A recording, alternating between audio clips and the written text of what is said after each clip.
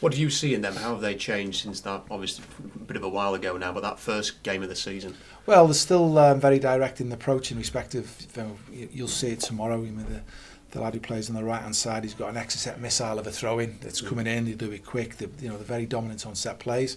They'll get the ball forward quickly. They've changed the shape. They obviously lost a couple of players who were doing ever so well for them early part of the season, who are now just coming back. So it'll be interesting to see if they start the game.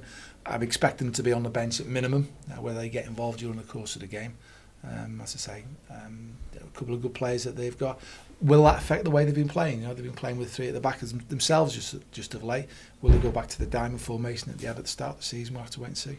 Matt Doe mentioned that you had mentioned a couple of times this week that you kind of own one for the opening day. How can you use that, do you think, to your advantage this weekend? We've got to go and win the game of football.